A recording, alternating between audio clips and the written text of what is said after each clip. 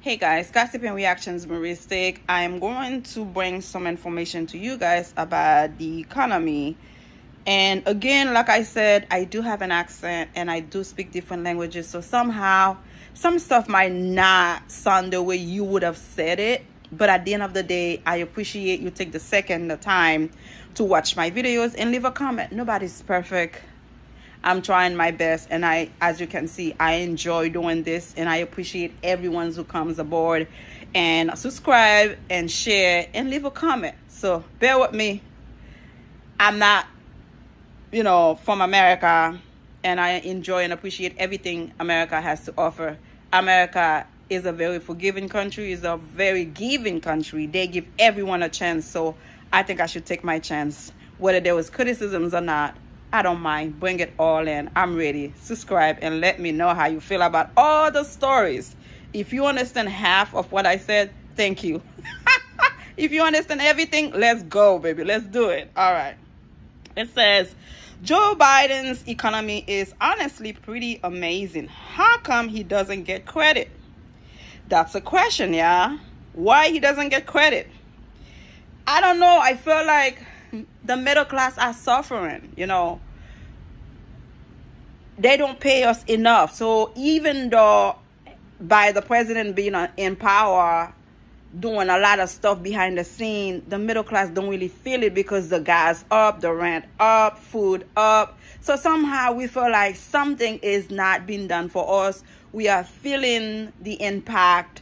And that could be the reason why we don't feel like he's doing anything. And that's the reason other people are saying they prefer the other guy instead of him. I don't want to be bringing politics into my channel, but some stuff are necessary to bring, to the table.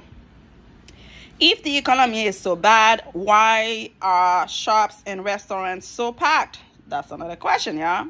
I understand that evidence is hardly worth mentioning, but it does make you wonder if people are as concerned about the price of goods and services as polling data says they are as you stand in line at that restaurant or circle the mall parking lot looking for a space. Do you wonder about the disparity between what people apparently tell posters about the economy and what you can see with your own two eyes? Another thing one of my viewers said, stop looking down. If I don't look down, I cannot see the story that I am reading to tell you. I don't have a teleprompter, so I'm holding one phone and I have my laptop reading what I am saying, what I'm trying to bring to you. So please forgive me. When things get better, I will be able to get all the equipment that I need. But right now, I have to do what I have to do to survive, yeah. And I appreciate all the criticisms, whether it's negative or positive. It's okay. My wife and I are pretty conservative, at least in terms of economic consumption. When we splurge on a meal out, we tend to share a main dish and a salad. That's both financial and dietary economy. We simply cannot finish the huge portions many restaurants typically serve. Part of that is a consequence of getting older. At least you're being honest. But it might also be that we can't eat that much because somewhere along the line we made a conscious practice of not eating that much. That's a good point. I suspect that was connected with raising our daughters and paying for college. But when we eat at restaurants now, we notice what appears to be freewheeling spending all around us. Trays of upscale cocktails and appetizers, pricey entrees and desserts. When we travel to see our grandchildren, the story is the same. Whether we are in Nashville, Knoxville, Charlotte, or Lexington, the restaurants are full. People seem to be spending money like there is no tomorrow. And maybe there was something to that. Another thing I don't understand, some people order large plates of food, dessert, or appetizers, but they don't really eat the whole thing. They just taste it and leave the rest on the table. So you telling me you spend $40 for a plate. Not only you didn't eat half of it, but you didn't even take the rest home. You didn't even do a takeout. You leave it there and then they just toss it in the garbage. And we have so many people are dying of hunger. Here in America, believe it or not, there is food, but the restaurant will not give the leftover to people who are in need. I don't think it's fair. I don't think it's fair. It's easy to question the economic woes of someone who drives a $50,000 pickup or complain about the guy in our town who drives around in an absurd, tricked-out golf car flying a full-size American flag. It's entirely possible those individuals are the ex-president's supporters who believe or claim to believe that Joe Biden is doing a terrible job with the economy. In the face of nearly all available evidence, some of those dressed down folks packed into the restaurants may feel the same way despite the splurge spending. Biden's bad economy? What does that even mean? Never mind the lowest unemployment numbers in decades and the other telling economic data points. Just look around. Even the moderate on Wall Street Journal acknowledges how strong the economy has been under this president. Again, like I said, some people don't really feel the impact because when you are living paycheck to paycheck, you notice the difference.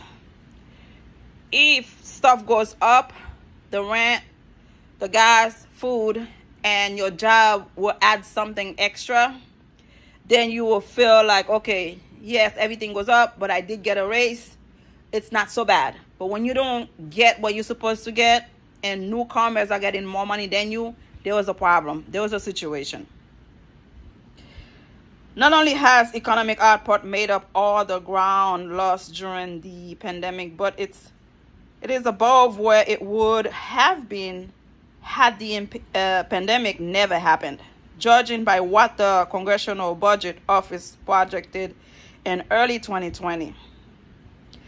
So what gives? Why do so many people tell posters that they think ex-president and the Republicans would do a better job with the economy when that has literally never been true in my lifetime? When Republicans claim they are great with the economy, they must be a worthless statement, clouds buried in the fine print.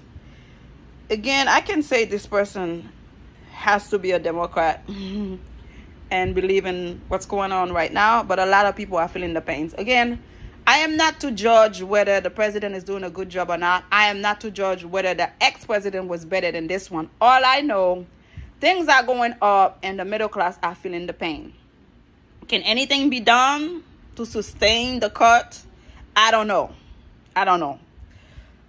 Polling makes clear that ex-president working class supporters are not with him primarily over economic concerns. They must secretly suspect by now that he has no clue about managing the economy and is a terrible businessman. They back ex-president for his simplistic and often incoherent answers to complex issues.